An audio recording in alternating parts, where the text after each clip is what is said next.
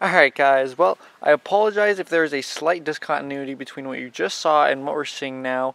And that's because I'm actually filming this about a week and a half after what I filmed the last part of the video. That's because I actually did some of this wiring wrong. And instead of showing you the wrong part and then going back and correcting it at the end, I decided it's just better to show you the final corrected version of all this wiring so that you do it right in the first time, in case you accidentally watched half the video and did it wrong. But let's go ahead and talk about the wiring for everything. So let's go ahead and talk about the injectors first.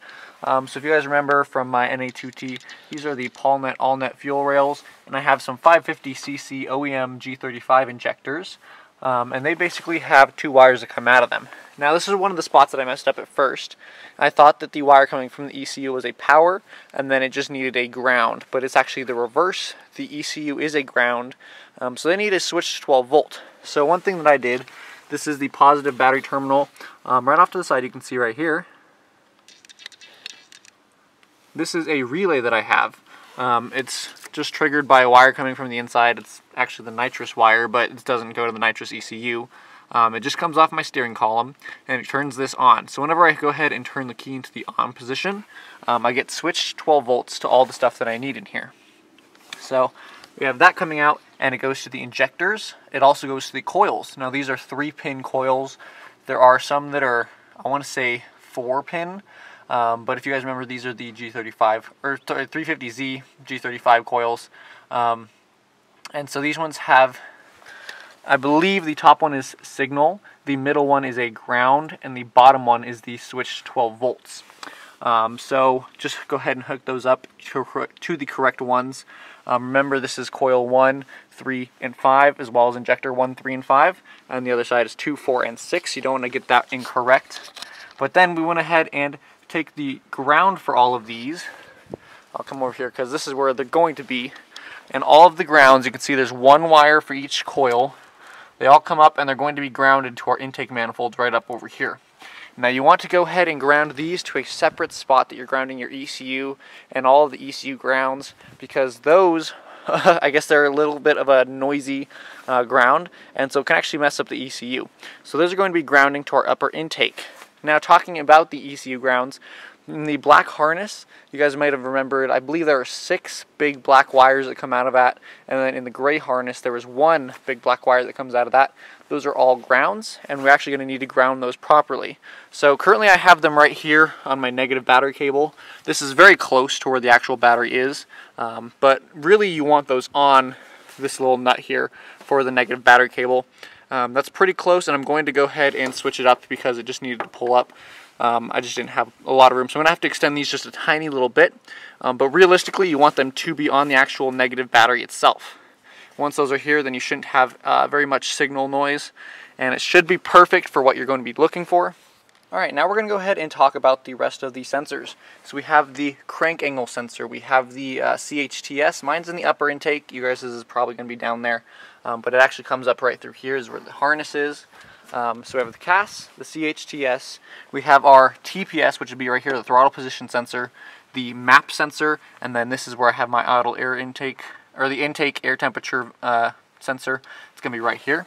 Now these all need a 5-volt power. So coming out of the ECU harness, there is, actually I think I can show it to you guys, it's a gray wire.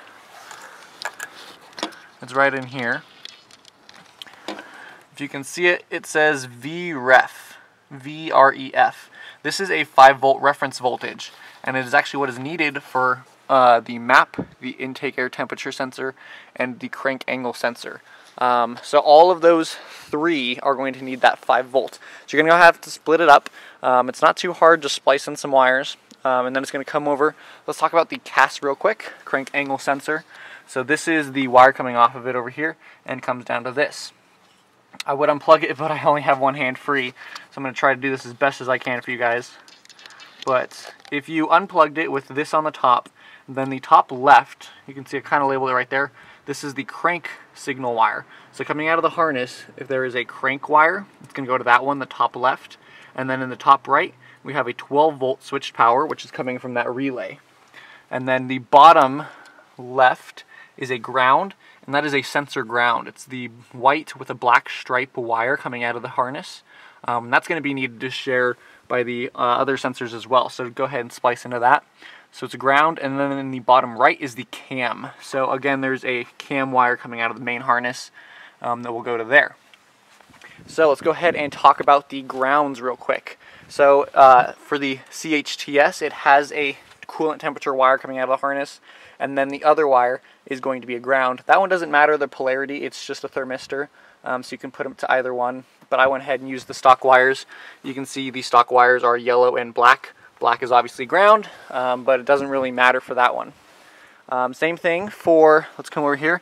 This is the map sensor. It is a 3-wire. I'll go and flip it over.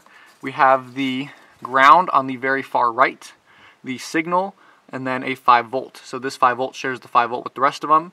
The signal wire just goes, it's labeled map, and then the ground is the sensor ground. So again, they have that. For the intake air temperature, we have a signal wire and a signal ground. And I believe that is everything. Now if you guys remember, I'm running flex fuel. Come over here. This is my harness. I haven't actually plugged in the sensor yet, but it is also a 3-pin. Now the flex fuel actually uses a switched 12-volt power, so you don't need to do the 5-volt for this one, but you do need the sensor ground for it. And then it also has a signal wire. I believe mine was pin 8. It wasn't labeled explicitly flex fuel. I just remembered whichever one was in pin 8 is the one I put it into. I'd have to check on the harness which one you guys just watched the video about me pinning this, so you should know which one it is. But that's how I did it. So now that we have all this wiring set up correctly, we should be good to go ahead and assemble everything. So you can see what I did is I kind of tucked all the wires back underneath here, and it's just going to help us declutter the engine bay a little bit, kind of do a wire tuck. So all these are tucked away. When we put on the upper intake manifold, which I've actually already done a few times, again, I wired it incorrectly. It looks so clean, it looks really nice. So it's going to look perfect when we do that. The other thing that I mentioned earlier is I put in a couple extra wires through the harness. I have them coiled up right here. Obviously the battery goes there, but they do kind of fit in this pocket right here. So I have, I think, 5 extra wires in there. One of the wires is going to eventually run our fans. So remember, our fan controllers are up here. And then one of the wires is going to run the AC. We're just going to have to figure out which one of that is on the dash for the integration. But that is pretty much everything in the engine bay, guys. I already went ahead and removed the PTU, the power transistor, as well as the coil, because we just don't use those anymore. So you could actually just pop this cover off and shove those harnesses in there if you really wanted. I might just cut them eventually. But let me go ahead and hop inside and show you how we're going to integrate this with our dash. Alright guys, here we are in the interior, and it is a wiry mess at the moment, but you don't have to worry too much about it. If you guys can see, most of these are the extra wires we have. And then this pink wire is our O2 sensor that goes from our wideband. This is the glow shift box. If you guys remember, I wired in a wideband, and it has a wideband output. So that goes from that into the ECU. A lot of these are going to be zip tied just to the top up over here. And then I also have the coolant temperature sensor, the independent coolant temperature sensor. That guy right there wired into one of my extra wires. It was this guy right here. So with the exception of these guys over here, and then this blue one was the switched off of the column, we're going to go ahead and focus on these guys. So if you remember, when I went ahead and pulled the old harness out, we said that this was an important harness. Now this is labeled as 3F, I believe, in the if you go to Xenon Z-Car, there's the reference manuals for the factory service manuals. That's what this connector is here. So these wire colors might change, and I don't think that the position changes, but you want to double check. So we're going to have a few wires here that we need. So the very bottom right wire, this one right here, is for our dash temperature gauge. So I have this into this pink wire. This is actually O2 number 2. So this is O2 number 1 that goes into the ECU, and then O2 number 2 was just an extra wire I had. That one comes through here, and it plugs into this, and then in the engine bay it also plugs into the original sensor. So that one is going to give our dash the correct gauge reading. So we'll actually have the working dash gauge, that one. And then a lot of these we actually don't use. I believe one of these is AC, so we're going to go ahead and figure that out in just a bit here. But then over on the left side, this top blue one here, this is actually our tachometer signal. So this goes from the ECU to the dash. But if you guys remember, we need to bump it up to about 100 volts, so we have an external little kind of device for that. I'll go ahead and show you how to wire that in just a bit, but I actually just wanted to get everything working first. We don't need an actual dash gauge, we can just look on the computer. Now we're going to go ahead over one and down one, and this is a green wire with a white stripe. This one is a switched 12 volt power, and this is what we go ahead and power the ECU with. So if you guys remember, there's a red power wire on the gray connector. I have it back here, and it just goes straight into this green guy. Now it's going to go ahead and get switched power, so whenever you turn the key on, it is going to go ahead and power up the ECU, and we will be able to go ahead and get everything working. So you can see I have a few wires stashed down here that I haven't hooked up correctly yet. We have two-step. That's just going to go on the clutch pedal. There's a little switch, so it knows that when the clutch is engaged and we're under X amount of RPM, it'll go ahead and engage two-step for us.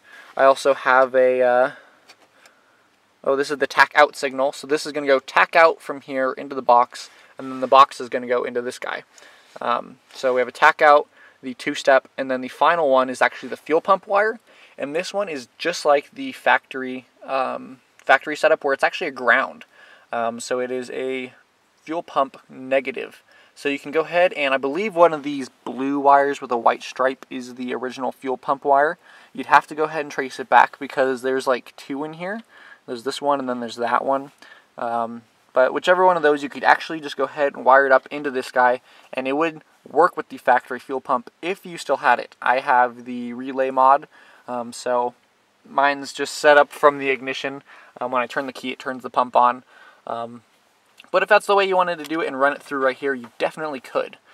So there's all that, guys, and we are really, really close to starting. Now, I'll go ahead and come over here, and I do have one more thing to say about the crank angle sensor. So if you guys, I don't remember if I told you about it yet or not, but we do have to go ahead and replace the crank angle sensor disc with a new one.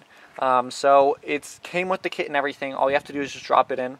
So I'm going to go ahead, and I already recorded the video on that. Again, I got all this done before. I had to come back and do this. So I'm going to go ahead and play that video right now, and that's going to be how we're going to set the crank angle sensor. And then, as you can see, we already have, I have an old spark plug wire from the distributor, and I went ahead and it's got a spark plug in it right now because I'm just testing it. We're going to go ahead and shove it down into spark number 1 so that we can go ahead and time this with an electronic timing light once we go ahead and get everything correctly set up. So from here, you're going to go ahead and see the crank angle installation video. Alright guys, so I went ahead and got the computer initially set up. I'll go ahead and run you through that in just a second. But there is one more mechanical thing we have to take care of that I was reading in the instructions that we need to fix real quick. I've been using my Mac for all of this, and some of the rich text stuff doesn't really show up that well. So I would recommend trying to open most of this on a PC, because then like in the instructions, the install instructions, there were pictures that I couldn't see on my Mac that I could see on a PC. My Mac would not connect to Tuner Studio for the Megasquirt, but my PC will. So if you guys have a PC, I would really recommend using that. I don't know why it works better, but it does. But one thing we need to take care of is the timing. You can see right here I have the distributor cap off. Let me go and focus on this for you guys. Alright, so you can also see I have the upper timing cover off. So what we want to go ahead and do is set this to TDC, which means that cylinder number 1 is at top dead center. So it's literally just about to start going back downwards. Now, before you could kind of use a timing light, I guess, to do this, but because we're doing coil on plug, I don't know the best way to do a timing light. So I'd have to do some research on that. But for me, what I went ahead and did is I removed this upper timing cover, as you can see, and when I pull it back, you can just kind of see the edge of this. And you can't see the dot right now, but there will be a dot that will line up with this little dot in the back here. See if I can see this a little bit better for you guys. Alright, so if you've ever done a timing belt, you'll know what I'm talking about. That little dot back there will line up with the dot on the actual cam itself. So what I do is I have if you can see, there's a 22 mil down there on the main crank, and I'm just going to go ahead and turn this over. And so the reason we're doing this is because we want this disc right here, we want this slot, the very edge of this, to be about the center of the cast. So this is cylinder 1 TDC. So when we turn this, we're going to have to adjust the distributor with that little adjustment screw a little bit in order to get that perfectly center. So I'm going to go ahead and we're going to set this to TDC. We're going to be able to know because the dots on the cams are lined up there. And then we'll go ahead and adjust the distributor just a tiny little bit. Alright guys, I went ahead and timed it. You can see, well, you can kind of see it's a little fuzzy. It looks like the photo in the instructions now. The thing I had to do, and I talked to Felix about this, you have to go ahead and pull up this adjustment bolt, just completely take it out, and you're actually going to have to pull the distributor out a little bit, spin it to where it needs to be, and then set it back down. So the place that says top, it does have to be on the top, so that it looks like this. And then you can kind of see over here how that second line is showing now, just barely out the other side. So this is going to get us in the ballpark of where we need to be. The adjustment is maxed out right now, and it's kind of between, so like the length, the arc length of that bigger loop on the outside is kind of the length of a single tooth, because I was kind of getting it in between. So either it was maxed out on that far side or was maxed out on the close side in order to get here. So when we go ahead and time it with a timing light, we'll go ahead and see if we need to adjust it anymore. But this is where I'm leaving it for now. It should be roughly good to where we need it to be. So I'm going to go ahead and put the dust shield back on, and then put my cap back on, and we should be ready to start this up. Alright guys, well you can see I got everything back together, and I just wanted to run over a few things really quick. So wanted to run over, this is where I have the ground for the coils right up here. I was trying to aim for this one right on top here, which was a stock grounding point, but the wires weren't long enough, so that's okay. You can see I have the intake air temperature right there. Next to it is the brake booster, and underneath right there is the map. And then here is the TPS. You only need this bottom one, not the top one. And then coming over around this way, this is my blow-off valve. And then back in the back, these are for like HVAC, and then this is the fuel pressure regulator. And that is pretty much all of the vacuum lines that I have attached to this. Everything else is blocked off at this point. Now for the coils, I went ahead and made, it's kind of hard to see, I got these guys laying around. I made some little aluminum brackets that come off the valve cover, and really it's just to hold these down. So the spark plugs, the way they sit into them, they just kind of have to be pushed up a little bit because there's a spring in there. So really the brackets, they don't bolt into these little holes on the coils, it just holds them down and keeps them in place. And then for this one up here, I went ahead and made this bracket up off the water filler neck. And then the other side, I don't remember if I told you guys or not, but there are these little tabs here. So I went ahead and just drilled a hole and then put a bolt through, because they are the absolute perfect size and place. So this one and that one both have little tabs. And then the back one, it's actually got a bracket that comes off of where the thing is grounded and then goes all the way down and just holds that coil there. So that is pretty much it, guys. Next episode, we're going to be firing this up. It's been a lot of work. It's very cold outside, so it has been a lot of cold work for me. So hopefully next time I'll be able to go ahead and turn the key and get it going. We should be able to have the timing to work out, you know, with sticking the coil on and everything. So hopefully all that works out for you guys as well. And next time we'll go ahead and start up the Z. So if you guys have any questions about what I've done today, the build, how to wire everything, definitely contact me. And I want to give a huge thanks to Felix Hamilton at Hamilton, who provided the Megasquirt first of all, but also he's just been absolutely super helpful to get all of my questions answered.